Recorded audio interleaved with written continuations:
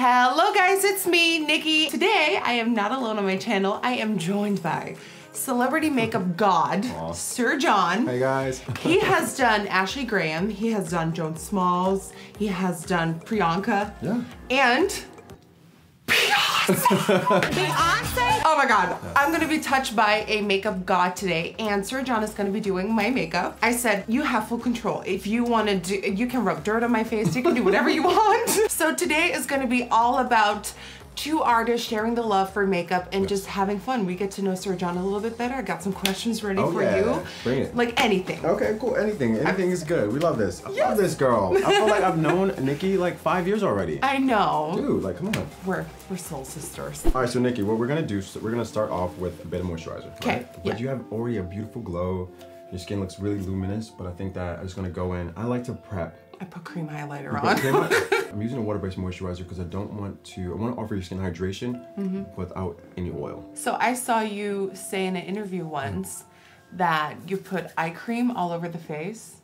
I do, and you can. You know what? I think that eye cream is also a really good prep for your, everyone loves like matte liquid lipsticks, you know? So matte liquid lipsticks are great, but they do dehydrate you. So if you do eye cream on your lips, because your eyes and your lips are the same kind of skin, so then it's almost transparent, you know? Yeah. So if you get into a habit of doing that, and then maybe a little chapstick to set it in, it won't change the texture of your matte lipstick. How did you start? Because I feel like people don't know that. I went to school for art since I was like 6 years old, you know? And then I started I completely went into makeup on accident. It wasn't on purpose. I started working for MAC when I was 19. And while I was in New York, I got fired from MAC at 20 for being late. 22.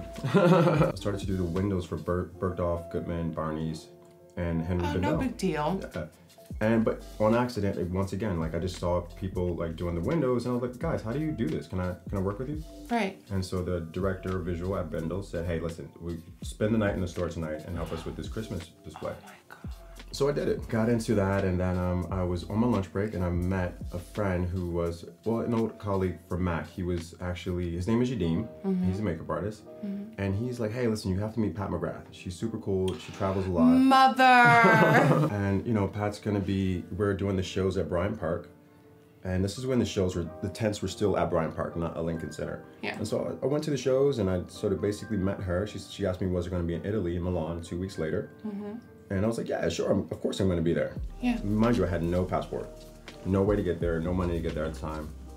But I made it work. I found a way to make it work, and went to Italy, and she took me to Prada and Dolce and all these other shows. And then I met Charlotte Tilbury, who's still like a fairy godmother to me. And she's been so amazing, you know? And she introduced me to Beyonce at 2010 at Tom Ford's first women's wear show. Yep. It kind of happened organically, and one thing led to another. And then here I am. So guys, what I'm gonna do right now, I'm using a brow gel, but this isn't conventional brow gel. So this is a hack I like to call glue. So I like to use lace front glue in a very small amount, a super small amount, the tiniest you can, on the brows, and it keeps them in place all day. So it doesn't matter if you swim or if you're doing a video and the video is 17 hours long, it works. So that's how the hair stays. Oh yeah. So obviously, I mean, this video is not going to be all about Beyonce, but we got to address the elephant in the room. What is your favorite look you've ever done on Beyonce? Favorite look I've ever done on Beyonce would happen to be either the video called Mine with Drake. Yep. Or I love when she was pregnant and we did the Grammys. That was fun. And so I painted her gold everywhere. Beyonce's got hot sauce in her bag. What's the weirdest product in your bag? I think the weirdest product in my bag, babe, I'm using on you at the moment, which is happens to be lace front glue. The glue. As a brow gel. My favorite thing about your style is it's always modern. It's always new. It's always fashion, but it always makes the client even more stunning. Thank you very much. You know, I think the goal with makeup or beauty, in my opinion, is just to enhance it. It's like to magnify or to like cast a bit of like glowing light on a person. Yeah. I feel like right now we live in a society like that, a microwave society, where everyone starts to look alike. Everyone starts to have the same visual identity, and we need to run away from that, you know? Yeah. That's just my opinion. So now we're gonna go into eyes. So we have a good brow, and I think the brow is believable, but I wanna go into eyes and make them a bit more impactful. I'm so ready for you to do my skin. Oh yeah.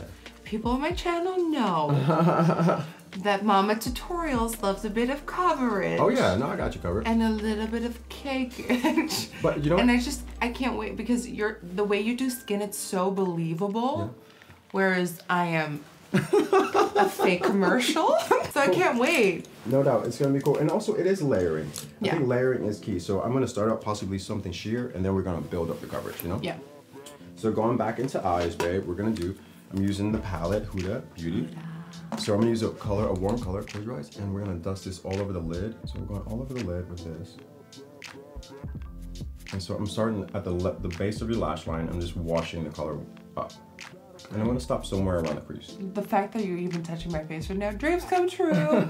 I just want people to know that you have always been such an inspiration. Oh, and like I said, the way you approach makeup, it's so modern, but it makes everyone so beautiful. Thank you, mama. Can't wait to Aw. be beautiful. Do you prefer doing eyes, lips, cheeks, skin?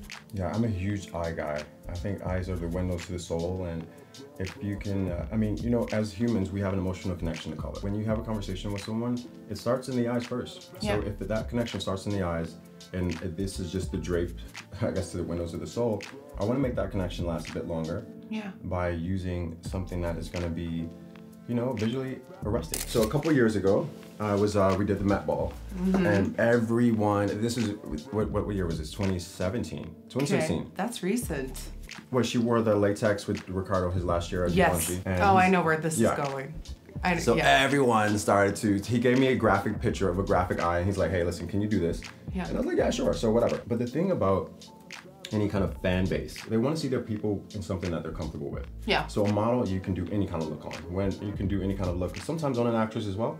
Yeah. But when you have a musician and she has a massive fan base, they want that formula that they're used to seeing to stay around. The Beehive dragged me to hell that day, right? So I'm at dinner, and I started to get these. I started to see these these notifications of like, where is he? We need to kill him. We need to find him. Someone said we need to obliterate him. I'm like, what does that even mean? Oh my God! Guys, this is just, it's just eyeshadow. Come on, like seriously. This Oh my God! You know, so it was one of those things where I didn't necessarily look at it as a mistake, because at the end of the day, my client was happy. I was happy. I liked the look. But you know what it taught me? Criticism and compliments, they come from the same place. So don't allow criticism or compliments to move the needle emotionally inside ever. So who's some of your favorite celebrities you've worked with? I mean, I love Priyanka Chopra. I think she's beautiful, and she kind of reminds me. She wears makeup so well. I work around really strong women, you know? Yeah. So it's really cool to watch these women just completely fill a room or fill a space with their energy, with their presence, you know? And that, you can learn a lot from that. The reason I'm here is because of the models. The reason I'm here is because of Joan and Naomi and Jordan Dunn. All these girls they were in my portfolio before Instagram. Like they're the reason that we even knew who I was, you know? All right, cool. So what I'm doing, this is a cool tip, and this is kind of editorial in a sense. So I'm gonna wet my brush, and then I'm gonna go into the shadow. This is the Bobbi Brown shadow called Serpentine. You know what it does? It makes it more luminous, it makes it more light reflective, and it honestly lasts longer throughout your day.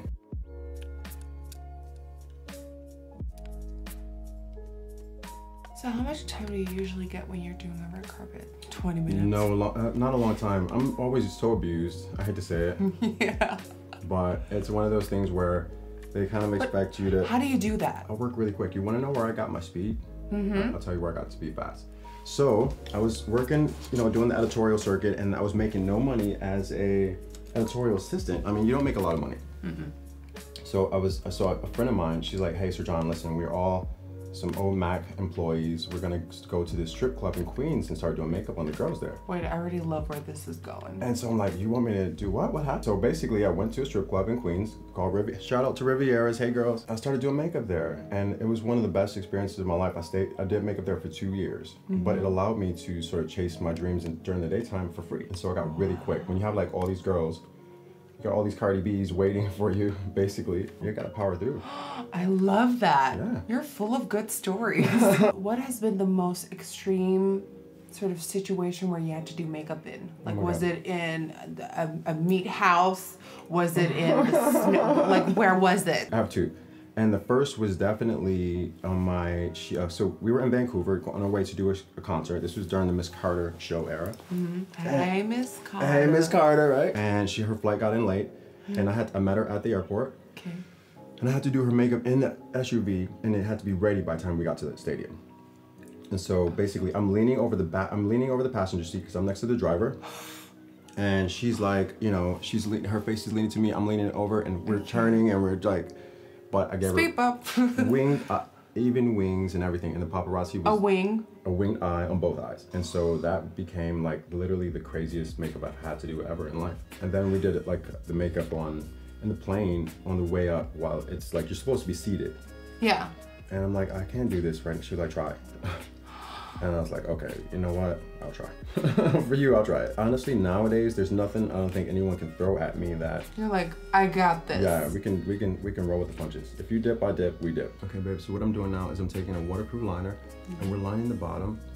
So I'm giving you like a smokier eye, but I'm not using anything with light reflective underneath. So I'm using a matte underneath to really absorb the light. So what I'm doing now, eyes up, is I'm taking the liner and I'm gonna bring your eyes out a bit more. Just kind of dragging them because I want to make them even more feline and increase the silhouette. Even when it comes to this look, is there like a plan? Do you come in like, oh, we can do this and then we can do that? Or is it just, I pick up a brush and we'll see what happens? I had no plan. You know what my plan was? I just knew I wanted to do eyes. So I just know sometimes about the feature and I don't necessarily know the color or whatever. Like when I was working in my makeup bag just now, opening and like organizing everything, you saw this beautiful silver shadow, and as soon as you saw that, I'm like, this can work. I fanned out when Nikki first hit me up on Instagram. I was like, oh. Wait, are you kidding me? When you responded, I was like, oh my God. So anything big planned for the next couple of months? I have a lot of things crazy coming up. Are you joining Beyonce on her tour?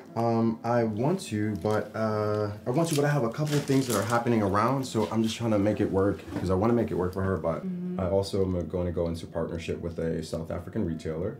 Can't say a name. So would you ever want to create your own products? That's happening right now. Like literally as we speak, I'm like... Wait, does anyone know that? No, not really. Oh, now we do.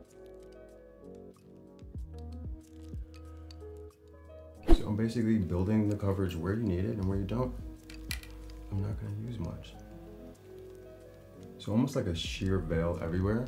And then I take a brush like a 224 from MAC or something like that. And I go in and give a bit more in certain areas. And so ladies, when you're holding your brush, don't hold your brush here, right? So you're gonna get no flexibility. Get in the habit of holding it somewhere in this area right here. And this is where you wanna pay attention to any skincare concerns you may have, or a birthmark, or you know, a pregnancy mask. How do you keep her base on when she's dancing and she's doing all of that? You know what, it's duality.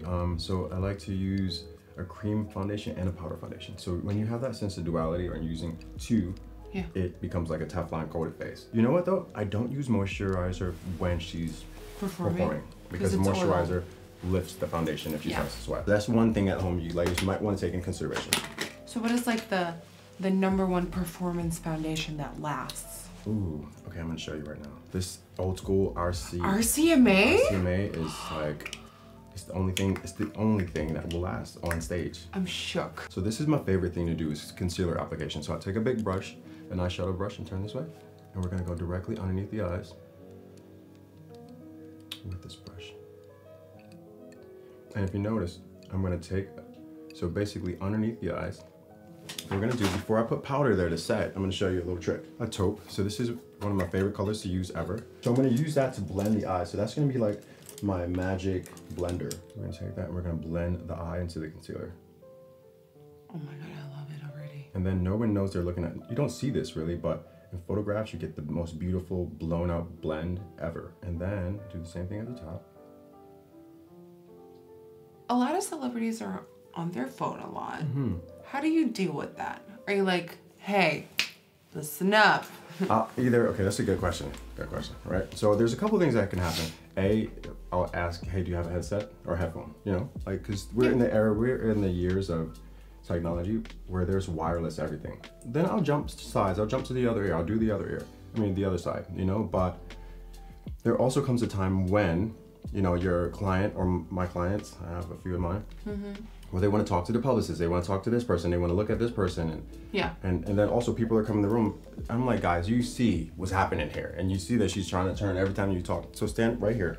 So I'll direct where she needs to look or where they need to stand. And if that doesn't happen, if I have no control, I'll put my brushes down and I'll step back. So a good nose job starts in the sockets of the eyes. And I'm just fixing the smoke at the bottom. You know who you remind me of? You kind of remind me of Chloe. Khloe Kardashian. Yeah. I get that so much. Do you? Yeah. Okay, I'm like. A lot. She's so fucking cool. Like, she's really a cool girl to be around. I'd love to work with her one day. I do like to go down the center. All right, yeah. All right, cool. So now we're gonna find the perfect lip.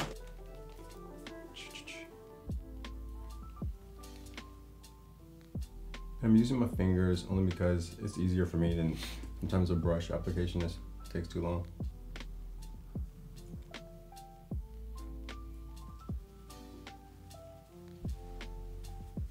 So that's it, guys. That is Sir John doing my makeup and just talking about makeup and teaching us so much stuff. If there's one thing I want people to do, please go follow this man on Instagram. Go follow his talent because you get a lot of recognition, but you need more. Thank you so much. Way more. Awesome. You did really, Thank you. really well. Thank you. So I want to thank you guys so much for watching. As always, please don't forget to give it a thumbs up and subscribe to my channel. Again, it's been such an honor, and I feel like this is the start of a very long friendship. This is my new sister, guys. You're gonna see us walking down West Hollywood streets together, drunk nights. This is my new girlfriend. You know why people follow you, babe? Not because of how cute you are and how people can identify you with makeup, but you make people feel good about themselves. Aww. So your energy is impactful. Thank you. Give me a hug. Oh, I love you. Oh, you too. Okay, let's get drunk. Bye.